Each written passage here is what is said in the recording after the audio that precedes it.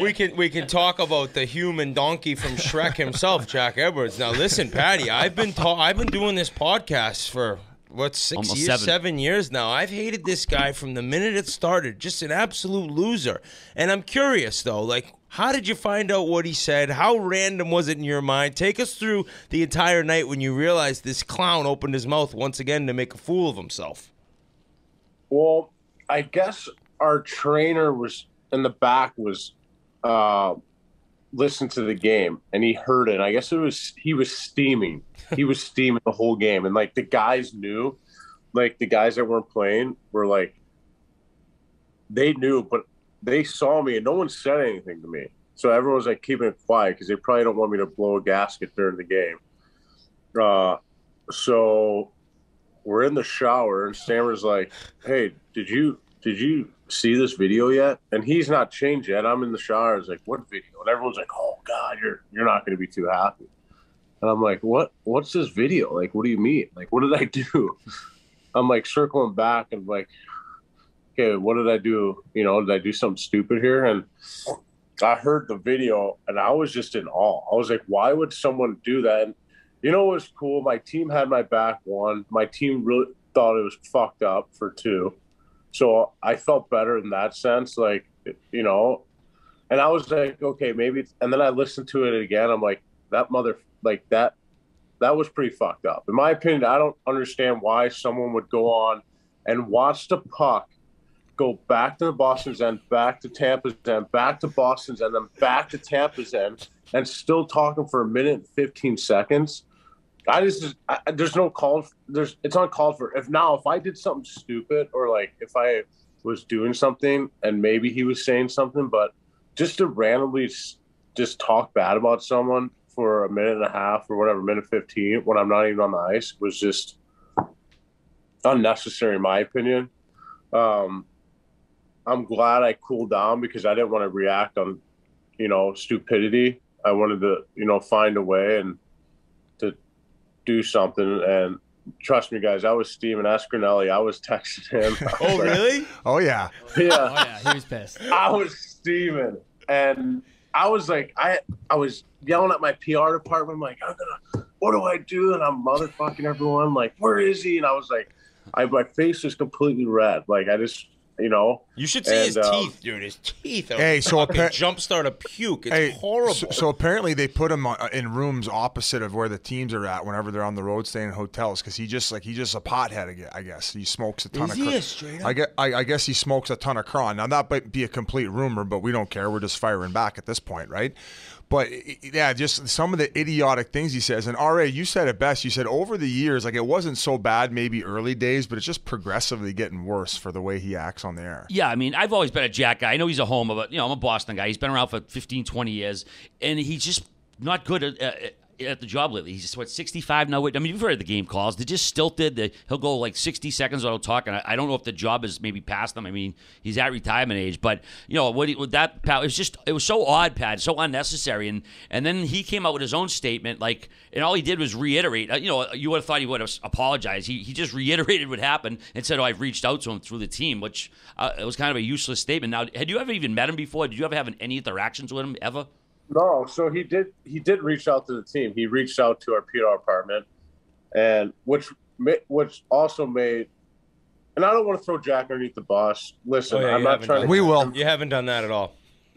I'm not trying to get him fired. Like, that's not my goal here. Right. That's not my goal. Like, but he did email the team, and unfortunately, he said, here's my contact number. Have Pat reach out to me. Unfortunately, I'm not going to reach out to him. So here's my contact number. What the fuck? Give us the number. We'll post it on the Chiclets Twitter account. I'll have Foley prank him for the. Actually, Foley probably likes him. Foley to go to dinner with the guy. He's a Bruins homer himself. I'm not. You know what I mean? So I think that part of it was kind of upsetting. He didn't say sorry or nothing. He was just like, here's my contact information. Here's my email. Pat wants to reach out to me, which is unfortunate because I was like, you know what? Our guy's Brian Breesman. I was like, you know what? Just leave it alone. It's over. It's done. He reached out. Just wash it. And, let's figure out what we can do to make this negative thing into a positive. And we ended up sorting it out, and it turned out to be an unbelievable situation on, the Tampa community and people around the league. So it worked out great. For those people that aren't on social media, so you guys ended up donating through the team and organization roughly $50,000 towards which charity and for what purpose, Patty?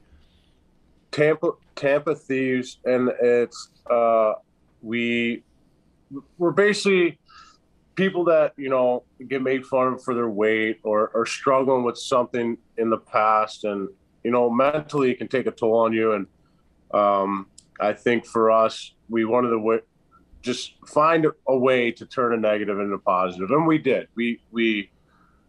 It went viral for one. I think we're raising more than $50,000 right now. We've got a lot of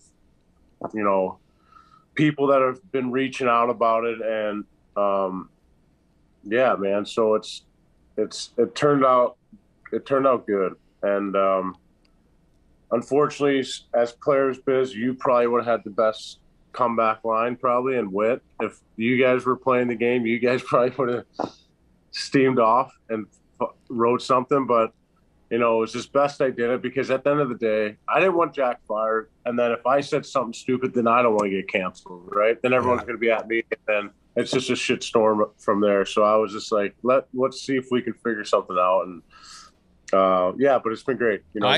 I should get some of that money that's been donated. I was tortured about my body my whole career. It's not fair. It's not right. I'm scarred. Hello? Yeah. Listen, exactly. It's been my whole career. And like I told, so it does upset you. I'm actually starting a question shaming charity. Patty, do you want to donate to that or what? I'm the coach here. Do you want to donate? Yeah, I'll donate $100. Okay, thanks. That's awesome. And I'll just buy one of your cameos back with it. Are you still on Cameo?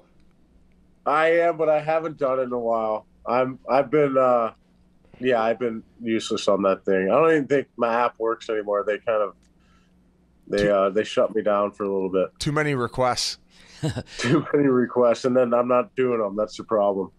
Patty, it seemed like a lot of people online were like kind of putting words in your mouth. Oh, he's a pro hockey player. He's a tough guy. It didn't bother him at all. But, clearly it did. Did you want to kind of address that in some way? You're supposed to not have feelings because you're a tough guy. Is that maybe how you felt people were reacting in some way?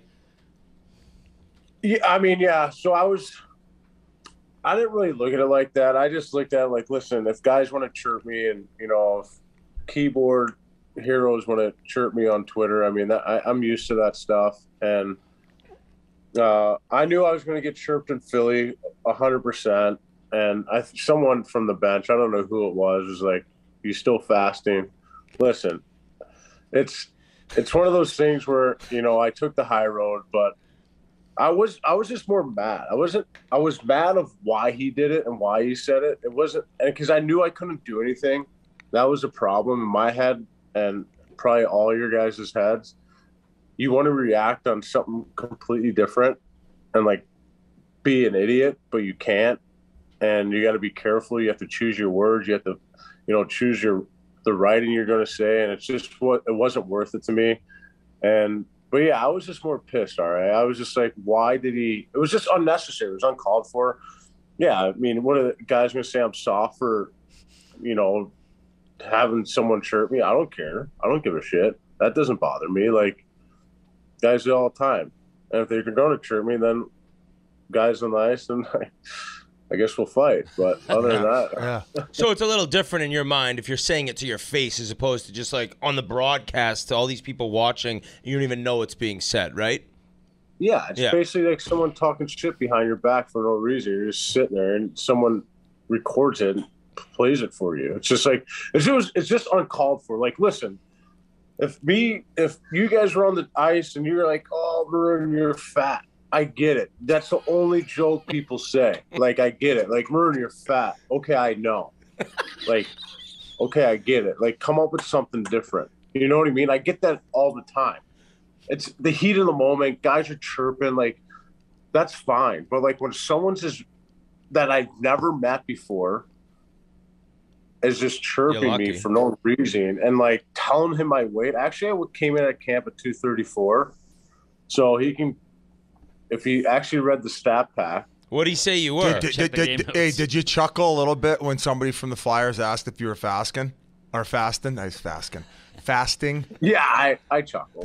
I'm gonna like I said though, Biz, I'm gonna get it. Like that's gonna happen, right? Like, and like I said, that stuff doesn't bother me. Like, but it's a guy that's on radio or national TV in front of whatever millions of viewers or listeners, and he's just talking bad about someone for unnecessarily for a minute and 15 seconds. He's not even on the ice. The play went down, back, down, back, down, and he continues to keep going. And I was just like, I thought it was just unnecessary and wrong, in my opinion. And like I said, I wasn't trying to cancel him or fire him. That wasn't my point. It was just like, why? I want to know why he was saying that. Put you know what I mean? 2019. I was going to say 2019. He's butthurt that you took his Stanley Cup ring away from him. I would say send up some Crest white strips to the press box for next. No, it's like if you're saying he smokes weed, his jibs are like he smokes meth. His jibs are disappearing and camels. Yeah, they're crazy. So hey, Gritty though. Gritty had your back. There was a fun little sign he had going on. What did he say? that was hilarious. By the way, what did it say? Tick. Oh, thick. Right? Yeah. That's how like the girls saying, like, you know, when they got the big dunka-dunks. Ooh, yeah. You thick, girl. You thick, girl. I got it right here. You thick, Patty. What did it say? Thick and tired of all this body shaming. Yeah, I got it right here. Yeah, that was. And then our mascot had a sign too. Yesterday, walking to the game, I'm like, all right, enough. They are charity case. Yeah. But I agree with Whit though. I think that the Blues Cup is probably. I mean, Jack would probably never admit it. I bet that's like a big reason for it because he's an over-the-top homer. Like, because what else? What other logical thing could you come to that why he would do that, man? It makes no sense. But I don't. Yeah, but like I don't know. I just feel like if us athletes did that and someone recorded it, we'd be in so much shit. You'd be playing for the Norfolk Admirals. Is that where their AHL team is now? You'd be playing for like the Neftahimic whatever in Russia. What's up, boys? Fabs and Prawn just got here. We're going to dinner tonight. Okay. Oh, where are you guys headed? Meat market. Oh. You're going to see some thickness there. Yeah. That's so good.